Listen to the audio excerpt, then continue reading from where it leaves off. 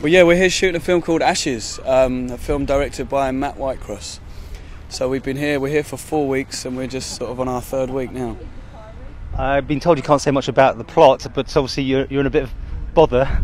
Yeah, there's a few scrapes along the way. I think that goes hand in hand with making a film with Ray Winstone, I don't think you get out, you know. But no, it's a really exciting story, and there is a lot of great sort of twists and turns.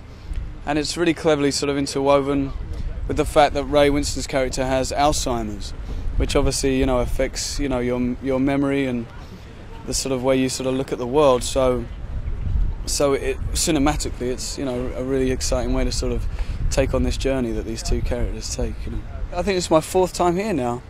Yeah, 4th time. The first 2 were TV things, and then I did a film called Heartless. We did about 2 weeks, I think, here on the Isle of Man.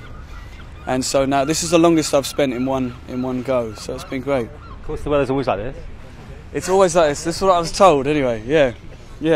The Isle of Man is like 2 different countries, and when it's raining and when it's sunny, it's like 2 different places. Now, the whole of this movie is being shot here on the island, isn't it?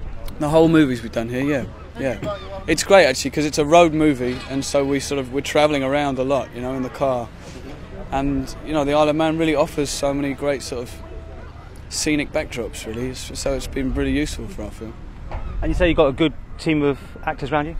Yeah, well, it's really a 2 sort of handom. It's me and Ray spend a lot of time together, which has been just so thrilling for me, you know, as a young actor to work with Ray. And then we've just had a brilliant cast. Jodie Whittaker plays my wife, and then Leslie Manville plays Ray's wife, and another actor called Luke Evans. So there's a really great team of people. From the top to the bottom, everyone's been amazing. And when's this likely to get to the screens? God, I never know the answer to that, you know.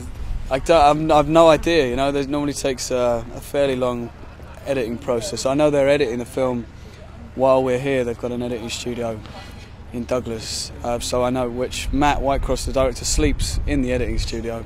So I'm sure after a day's filming he can't help himself but, you know, start cutting it together. So I've no idea. I don't know how long it'll take. We have a good time in it. We're having a brilliant time. Yeah. No, it's been great.